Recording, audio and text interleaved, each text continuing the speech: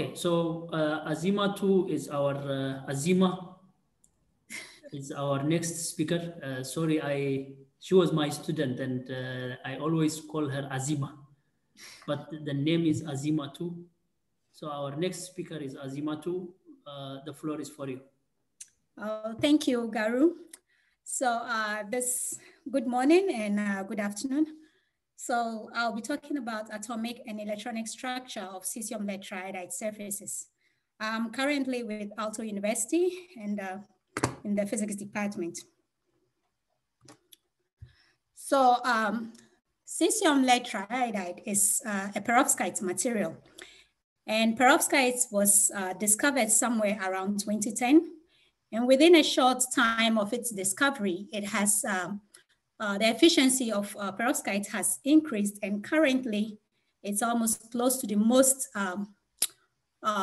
efficient solar cell material, which is the crystalline silicon.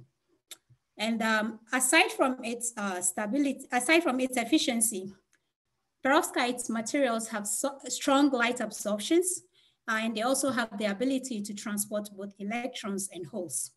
They are very easy to fabricate at low temperatures, and they're sustainable, and then above all, very affordable. However, despite all these properties of the perovskite material, its commercialization has not been realized yet. And this is due to stability issues. Mainly, the perovskite material is not stable in ambient conditions, and we also have problems with the transport layers. The most common transport layer, which is currently known and which has also given the perovskite its current efficiency, is the spirometallurgy, which is a whole transport material. But then this material is an organic compound, and it's very unstable in UV environments. So in order to be able to achieve the commercialization of perovskite materials, we need to find ways to enhance the stability without compromising the efficiency of the material. So perovskite materials are materials with the ABX3 structure, where you have the A site being occupied by an inorganic compound or an organic compound.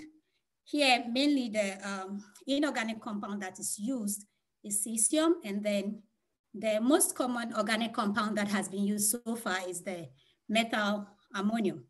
And then you have the B site being the central atom within the octahedral, and this is usually occupied by lead or tin.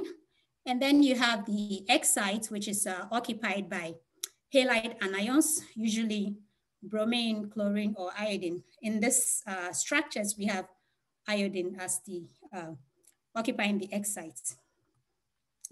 Now, in a typical perovskite solar cell structure, you have the perovskite active layer being sandwiched between a P-type and then an N-type conductor with a transparent conducting oxide through which the sunlight is transported to the perovskite active layer. So in order to protect perovskite from ambient conditions, we would need to protect the layers, the surfaces of the perovskite with a coating material. But as we see here, having a conductor as well as a coating material thickens the layer between the transparent conducting oxide and then the active layers of the perovskite. And this can reduce the efficiency of the perovskite, since the light rays have to travel through several layers before reaching the active layer of the perovskite. However, we can protect the perovskite without compromising the efficiency if we are able to have a coating that can also serve as a conducting material. So here you have almost the same thickness in there, and then you have a P-type conductor, which also has the capabilities of protecting the perovskite from the ambient conditions. So in my previous work, we set out to look for inorganic coating materials which have the ability to also serve as transport materials. So we assumed a perfect interface where the interactions between the perovskite and then the transport or coating material is perfect. So we didn't even consider what happens within the surface. And then we did a database search. So what we did is to take an already existing database, the AFlow database. So at the time of this work, the entries of the AFlow was almost 2 million. And then we set out some criteria to select potential materials that can serve as coating materials as well as conducting layers for the perovskite. So here we set out to have like 6 criteria. First of all, we needed to find materials that have wide band gap. And mainly because if you have a wide band gap material, it serves as a window material for the perovskite. So in this case, we're looking at semiconductors and also insulators. And the entries of the AFlow are all calculated with DFT. And as we all know, GGA has this underestimation of the band gap. So we set our criteria to select materials with band gap that's greater or equal to 1.5 EV. And we also restricted our search to binary and ternary compounds because we didn't want to have any higher dimensions that could have complicated structures for the for our constructions. Then we also had wanted materials that are abundant and non-toxic. I know here people are going to hold me with the fact that lead is already toxic, but then it's in the perovskite. So we wanted to reduce the toxicity by making sure that our coating materials are not toxic. And we didn't want materials that were also interacting with water, because as I said earlier on, the perovskite disintegrates, mostly the organic perovskite disintegrates when it gets into contact with water. And based on the lattice structure of the perovskite, we wanted surfaces that have like a cubic kind of structure. So we also restricted for appropriate lattice.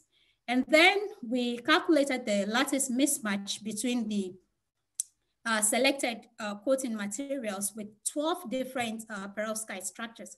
So we had 6 inorganic perovskites and then 6 organic perovskites with different combinations of the halides. And then we ended up with 93 potential coating candidates for the perovskites.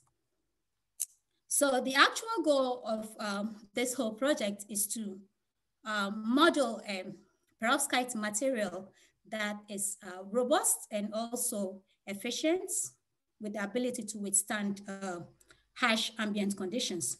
But then in an ideal situation, we know that the perovskite and the coating are not perfect. So there is this issue of the interface. What happens when you have another material on top of a different material? So to be able to achieve this, we need to understand what happens at the interface. But then we cannot understand what happens at the interface if we do not understand the surface properties as well as the possible surface reconstructions of the perovskite. So the main subject of this talk is going to be based on the surface properties of cesium lead triiodide. So here we use density functional theory and also ab initio thermodynamics to study the surface of cesium lead triiodide.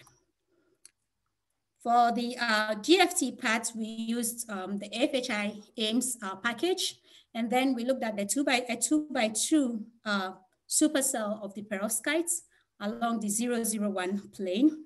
So we looked at the 2 different terminations. So if you look at this structure, for instance, you can see that the topmost layer is cesium, is terminated by cesium and iodine. And then the next layer is terminated by lead and then iodine. So we looked at these 2 different terminations where we have cesium iodide termination, and then we also have lead iodide terminations. And then we made our slab to be symmetric because we didn't want to have the interactions of adjacent slabs in the model. that can induce some dipole interactions. And then we looked at the cubic and then the orthorhombic phase of the cesium-like triiodide. So here we have the alpha phase and then we have the gamma phase. And then we also, we use PbSol in all our calculations because it gives a better estimation of the lattice constants. Then we also, aside from considering a symmetric slab, we also included dipole interaction corrections to avoid any dipole interactions in our calculations. So to cut down computational costs, we fixed layers within the bulk and allowed just the symmetric endings of the material to relax, so as is seen here. And then we looked at surfaces with missing and add atoms. So the surfaces with missing atoms will be represented by V subscript X, and then the ones with added is I subscript X. And the X here are the constituent elements, and then we also considered the complexes within this element. So for the results of this calculation, I'm going to take you through the surface diagram analysis of varied surface reconstructions and also the electronic properties of the clean and most stable surface reconstructions. So if we neglect finite temperature interactions, then we can find these, we can calculate the stability of a surface using the Grant potential. So a special case of this is when you have the system interacting with its constituent elements in their stable states. So here we have the Grant potential, and then we have the energy that we calculate from DFT, and then we subtract the removed or added constituent elements by calculating their chemical potential. So this is the chemical potential of the I atom or compound. And then we have, so this is the DFT, is calculated from DFT. And this is the most stable, structure of the constituent element. And then X is the number of added, the number of the elements within the structure. And then we have this parameter here, delta mu I. So what this delta mu I does is to find the, if in case you shift the value away from the most stable value of the mu, what happens? So this is more like a control for the calculation. So in a special case, you can calculate the formation energy by just subtracting the energy calculated from of the surface you have modeled from the sum of the chemical potential of the elements that you have removed or added. And here we consider delta mu to be 0. So this is more like the state whereby the whatever element you're adding or adding is rich. So delta mu equals 0. So here I have the surface phase diagrams from the alpha phase in this case. And then here what we did, this is a 3-dimensional problem, but what we did is to split it into 2. So we consider a state where we vary the chemical potential of cesium and then the chemical potential of iodine. So here the delta mu PB is 0. So from here, we have this white line, which we labeled as stable bulk. And as stated by Stefan in his presentation, the bulk is not in isolation from the surface. So in order to be able to find the most stable surface, you need to consider if the surface is stable within the bulk. So here you see that in regions where cesium is poor, you have the structures that are deficient in cesium. So all these surfaces are surfaces where we've removed cesium atoms. But then what is of interest here is the surfaces that intersect with the stable bulk, those ones will be the most stable. So if you look at this side, for instance, even though the surface phase diagram shows all these surfaces, they are not the most stable surface. And then we have here, we have our clean surface to also be stable. And then we have all these surfaces that intersect the stable bulk to also be the most stable surfaces. Then we also considered a region where delta mu C is 0. And then here you see that as you move towards the lead-rich region, you have the surface that has more cesium atoms on top to be the most stable. So in all, we can say that the surfaces with added 4 cesium iodide are the most stable ones if you look at the coverage area of the calculation here. Then we looked at the surface phase. You have 5 minutes. Okay, then the surface phase diagrams of the gamma phase. Again, we see a similar pattern as we saw in the alpha phase. And then the most stable surfaces are the same as what we saw in the alpha phase. And then also at delta mu CS, we see the same kind of configurations. So we went ahead to look at the band structures, what is happening there. So here we looked at a bigger slab model because we wanted to rule out quantum confinement. So this is a bigger slab where we didn't relax the system, and then we computed the band structure, which is projected onto the bulk. And here we see that they are perfectly aligned. The clean surface is perfectly aligned to the bulk. But then after relaxation, we realized that there are some surface states. So we have the edge of the conduction band being pulled into the gap, which shows presence of surface states. But then with the gamma phase, we don't see something like that. And then obviously the band gap of the gamma phase is wider. And this is the brilliant zone that we use for our calculation. Then we also looked at the band structures of the most stable surfaces. And again, we see surface states within the alpha phase, but then there are no surface states within the gamma phase. And again, we don't see any states within the gap for both cases.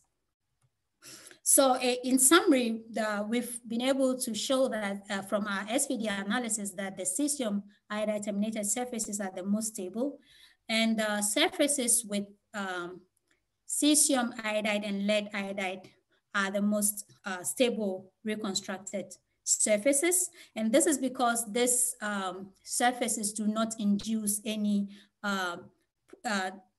polarity within the structure. And then, so there are no induced deep energy levels in the gap. And as I said, the gamma phase is more favorable because you don't see any surface states at the edges. So there are no band edge perturbations.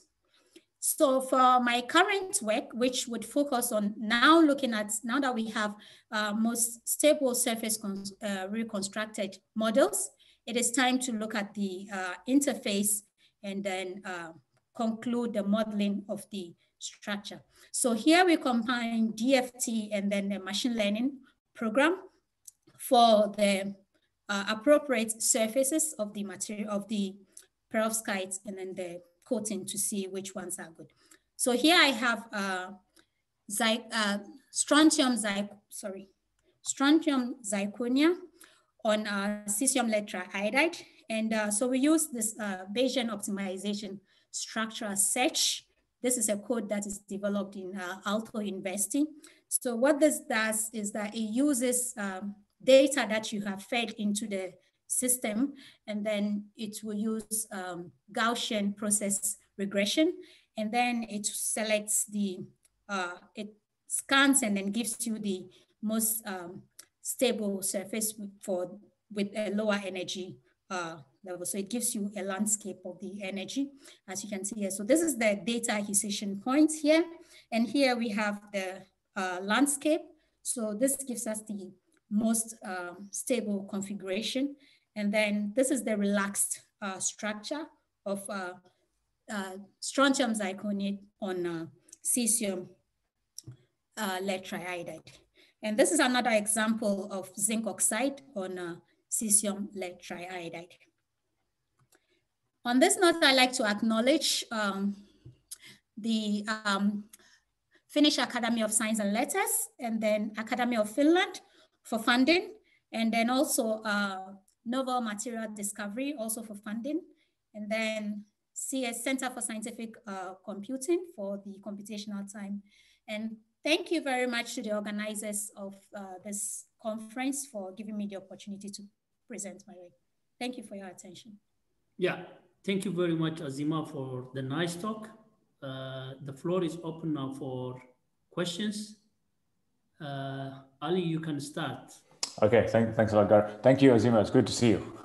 I had two questions. The first one is in your surface reconstructions that you talked about. Have you? I guess you just looked at 0 Kelvin optimizations. Yes. Yes. Is it known experimentally, for example, how annealing the surface changes surface properties? Because temperature may play a very important role in the morphology of the surface. So that was the first question. The second question is related to that, which is what is the role of temperature in the band gaps in these types of systems? Okay, so temperature can really have a serious effect on this.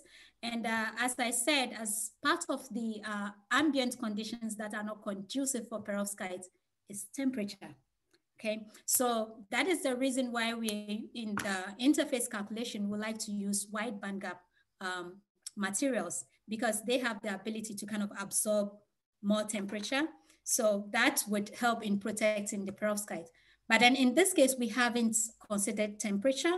So of course, there would be some changes in the bandgap. And that is why we have considered several reconstructions to see which ones are the most stable. Because, well, in experiments, unlike in modeling, you can control what you put in and what you put out, right? But then in experiments, it's really difficult to control such things. So yes, there could be an effect on the bandgap. Okay, thanks a lot. You're welcome.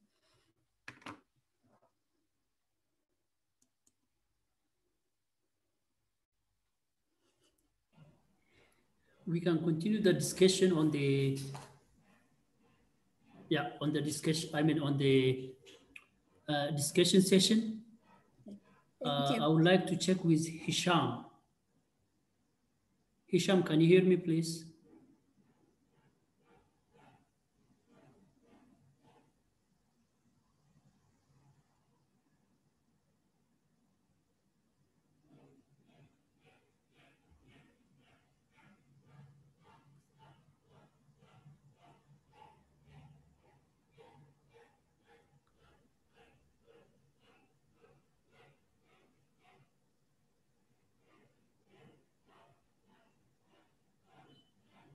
I think his microphone is still not working for some reason. Okay, probably then the next speaker is Abdo El-Fiki. Can you hear me, please? Yeah, I hear you. Abdo? Okay, so probably then we can go with your presentation. Okay. And then we will check Hisham later on.